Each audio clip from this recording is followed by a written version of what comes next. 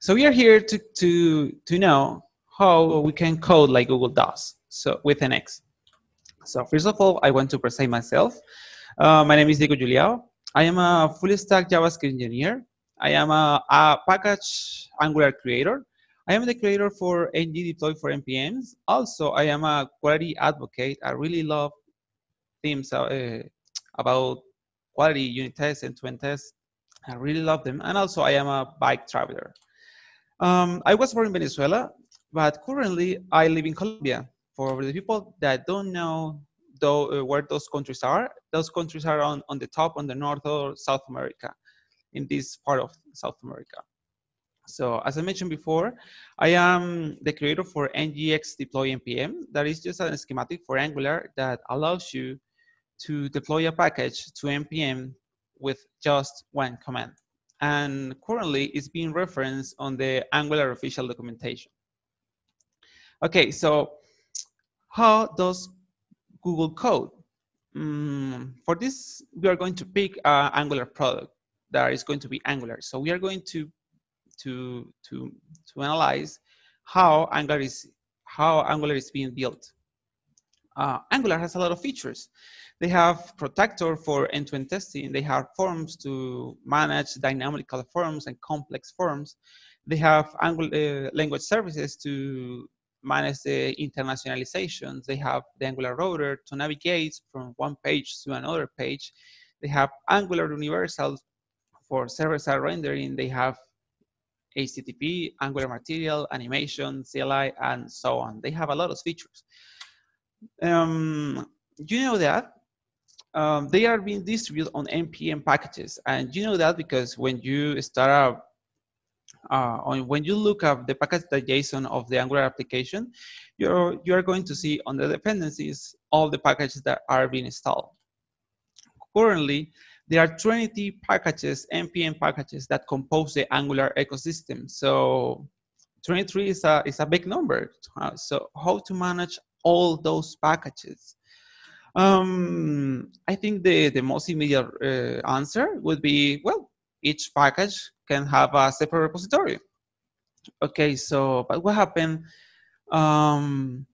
We know that Angular Forms and Angular Router use RxJS. So what happens if I want to upgrade the version? So I need to do 23 pull requests or 16 or all the packages that are only using that library.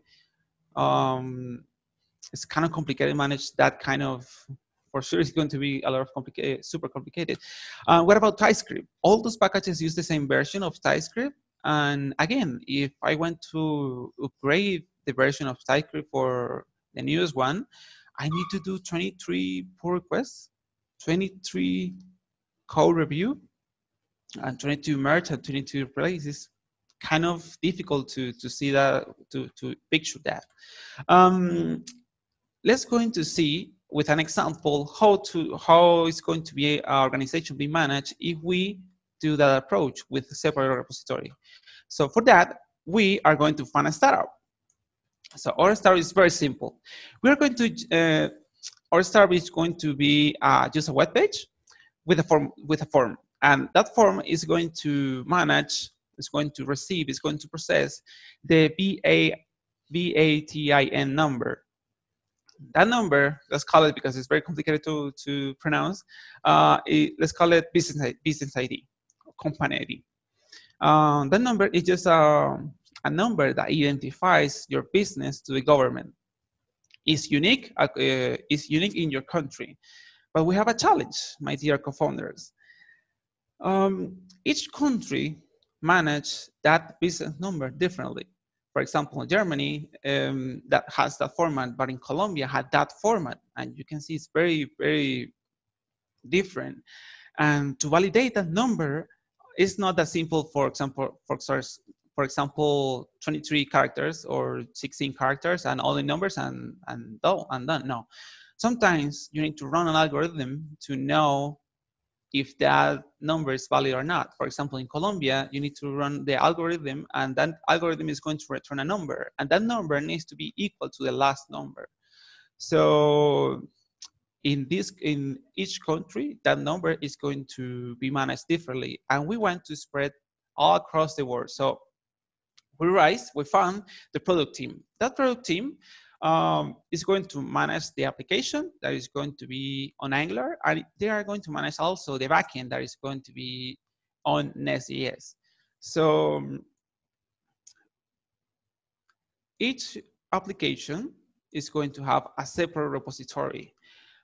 Okay, so we decided to launch on Germany. So we put that code to validate that business ID number on each repository because they are separate, and we need to validate that on the formulary, and we need to validate that on the endpoint of the backend. So we put the same code on the web and the backend. So we decide to expand our market to France. So we need to do again 2 pull requests to put the validation code for France, the algorithm in the web and the backend. But our company is super success, and we decide to rise to fund the internal tools team that is going to manage the back office team that is going to be used by the call center. And we decide to do it on React because the back office is very simple. It's not that complicated. React perfectly fits our needs. And we did the same thing. We create a repository for the back office and another repository for the backend of the back office on separate repositories. So we need to copy and paste the code that we use on the web and the backend on this new repository. So right now, we have our code on 4 repositories. So we decided to open our market to Colombia. And we need to do 4 pull requests. But this time, my friends, it's going to be a little bit more complex because we have 2 separate teams, and they need to coordinate the launch to be ready to the Colombian market. So they need to communicate each other. They need to align their dialogues to launch this feature. We continue working, and we found that in our library validation, we have a bug on Germany because if the last number ends with an 0, something gets wrong. So we make an investigation, and yes, we have a bug on our library. So we need to do 4 pull requests to fix that. And we know that it's so complicated to manage 4 pull requests each time something happened on the need validation. So we decide to do something smart. We decide to extract that library, that validation, the business validation, on a package, on a library. So we decide to create another library, another repository for our library. And each repository is going to use that library. But something happened. We decided to open to the Japanese market.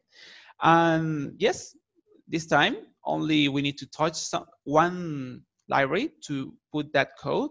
We are now being dry. We are not repeating ourselves. That is very good.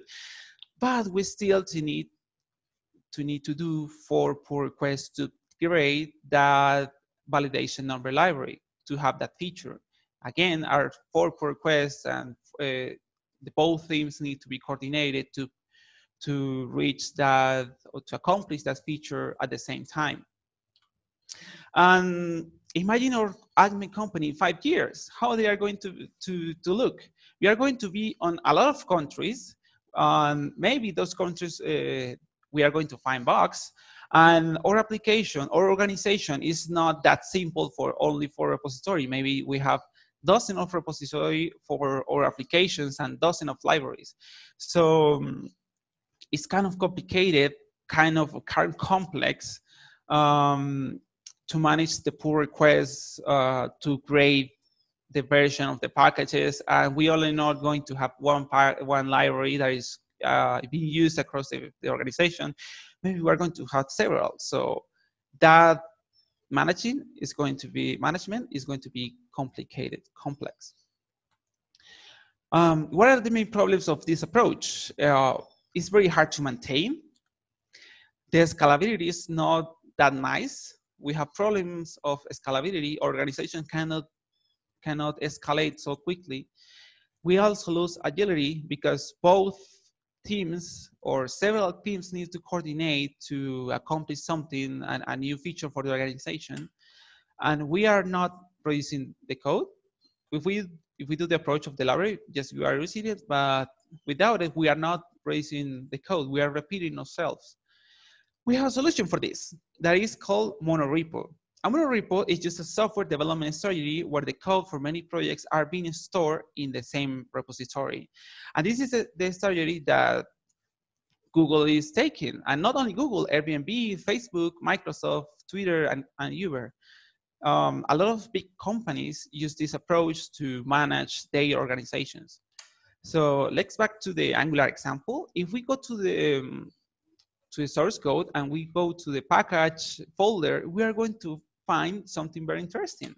We're going to find the 23 or more packages that compose the Angular ecosystem. So Angular is being built using a monorepo. So if we refactor our organization or startup or ACME organization to a monorepo would be something like this. We're going to have all the applications, the 4 applications that we have in a single repository. We create a library and we import that library. So each time that we change something on that library, all the organizations that are important, all the applications that use that library are going to have that change right away. So what are the advantages of this approach? We can use, it's a lot easier to reuse the code. We can make cross-project changes very easily. And the collaboration across teams is less complicated.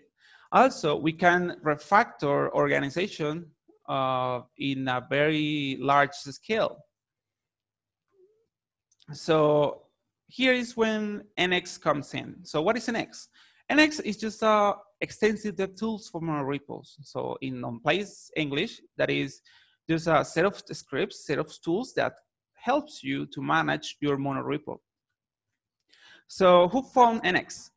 NX was found for these characters, these persons, that both of them used to work on Google, on the Angular team. So they decided to create a consulting company. And each company that they came to help, they discovered that they need the same thing. So that is why they decide to create NX.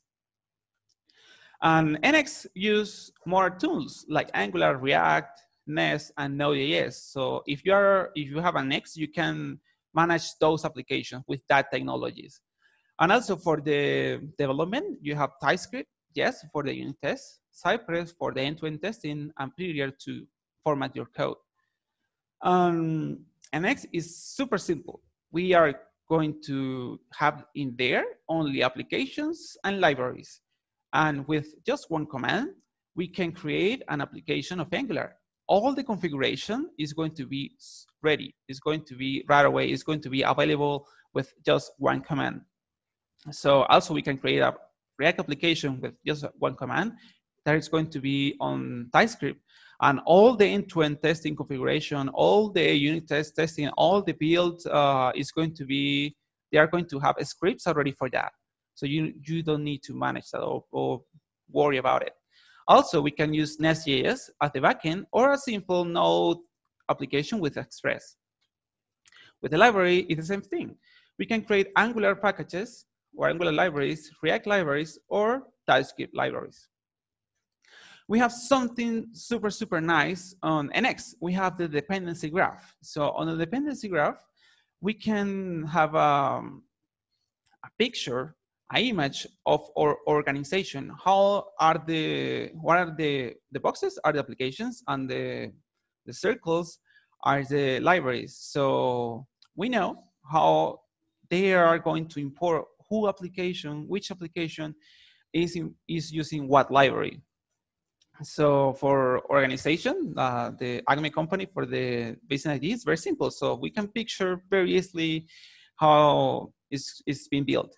But for example, what happens if our application is a little bit more complicated, or use something more advanced, or is really complicated? And this graph helps you to know which application use what package. Also, we have something that is very, very useful is the affected. We can, if we introduce a change, we run the affected dependency graph, and we know what applications are being affected with that change. For example, here we changed something on the back office application, the front back office application, and we run the dependency graph, and we see how, or is being highlighted on red, how what part of organization was modified. And for example, what happens if we change the need validation? It's going to be affected. It's going to affect that change all the organization.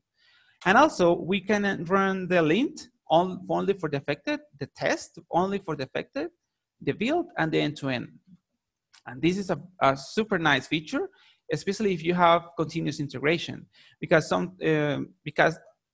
let's imagine if you change just a typo on Angular, and we need to run all the 23 tests for that, all the 23 build, or any, doesn't make sense. There's a lot of wasting time on also it's going to be super late, the analysis.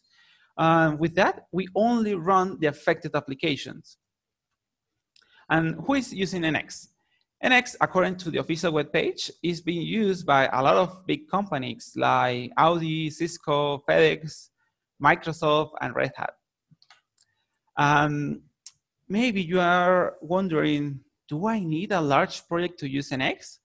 So the answer is no. You don't need to have a super complex application organization to use NX. It works perfectly fine on smart projects.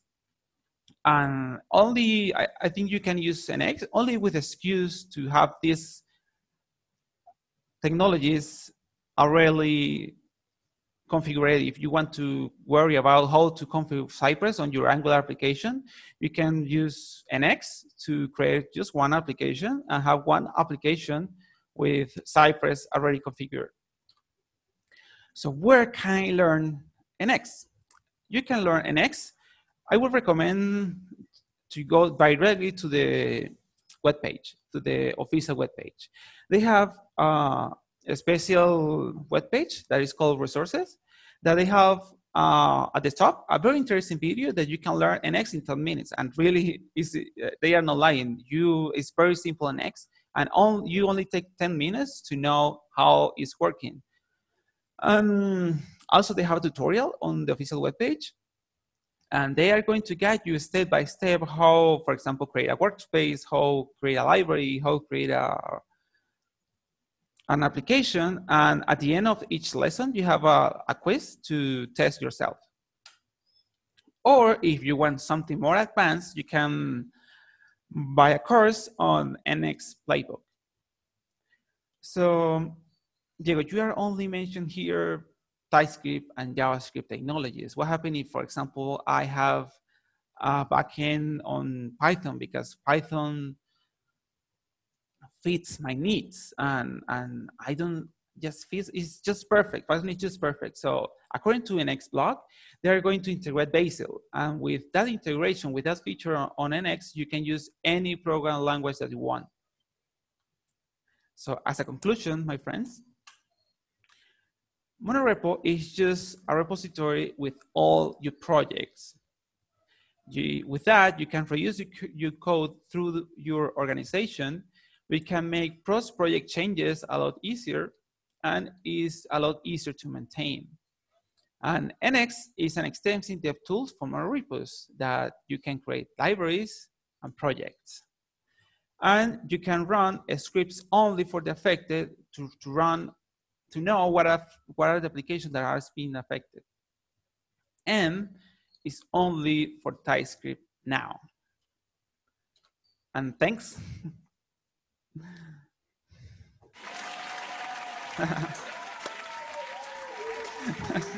That was so funny.